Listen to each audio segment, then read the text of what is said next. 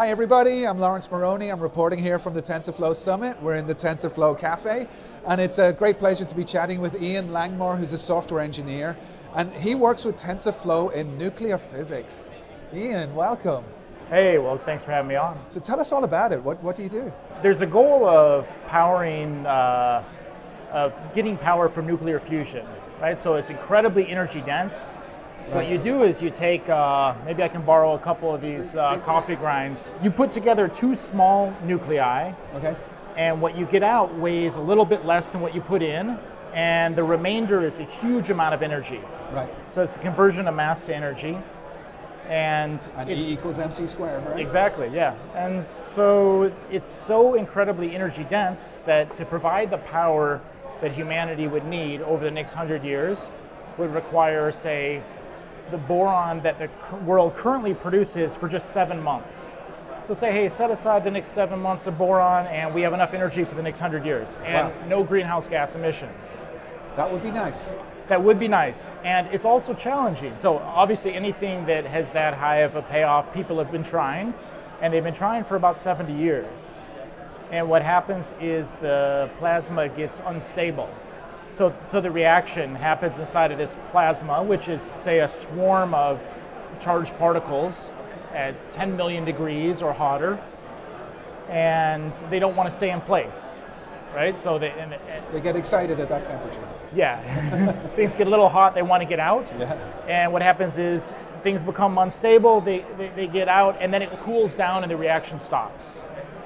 And we end up putting in more energy just to keep the reaction going than we get out. And that's what's been happening for 70 years. Wow, okay.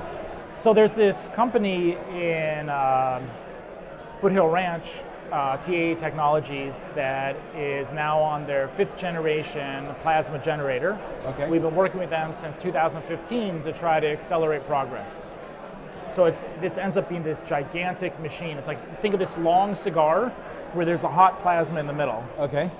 And the goal is to use magnets and neutral beams and all these other technologies to keep that plasma confined. So this is an experimental reactor. It's not the fusion reaction is not what's happening. What's happening here is you're seeing how tightly can we confine this plasma as we ramp up the temperature. And so they're doing experiments every 20 minutes, and then every 20 minutes they push down data, we pull it in, and we give back a 3-dimensional image of what their plasma looks like. Okay, nice. You might think, well, why can't I just look at the plasma? You know, and the point is, first of all, it's very thin, and it's incredibly hot, and you could consider, like, why can't I just look at a light bulb and tell you what's inside of it? Well, you only have a 2-dimensional view. You're on the boundary, you get a 2-dimensional view of what goes on, but you want to look at a 3-dimensional object. Right. And moreover, it's so hot that you can only have a limited number of views into it. So what you end up with things are like you shine 14 lasers through the center, and you measure the phase shift of those lasers. Okay. And this gives you the density along each of the lines. But from that, you want to reconstruct the density everywhere. So it's a very underdetermined problem. So I've gone on for a little bit. No, this is great. So it's helping clarify it for me, hopefully for you too. But the idea then is that, this fusion reactor, every 20 minutes you're doing an experiment, you're pulling that into code that you've written in TensorFlow, and then that code is generating this 3D image, right? Yeah. Now, that's not the typical use of TensorFlow. No, not at all. So this really isn't deep learning, this is an inverse problem. This is great though, so it just shows the flexibility of the platform. Yeah, a real key difference is in deep learning, often you have many examples. You have many labels, so you have the input-output, and you can learn a very complex functional relationship. So here we actually don't have the labels. The labels would be, this is what the actual plasma looks like, but we're the ones telling people what the plasma looks like. We don't have those. We do have a precise model for how the measurement works.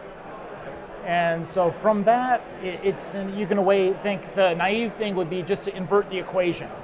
So if this is what the plasma was, this is what the measurement is. Well, if we know the measurement, let's invert the equation to get the plasma. Problem is, there's many plasmas that could have given the same measurement. So we're going to give them a distribution over possible plasmas. So we're doing a Bayesian inverse problem. Okay.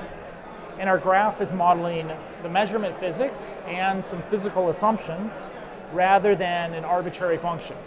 So then the output of this, does it become a situation where, because they're running an experiment every 20 minutes, that they can now optimize their future experiments based on the results that you're giving them? Yeah, well, they can understand their experiments based on these results. There's actually a coincident effort by Googlers to help optimize experimental design, and there was a paper published in that.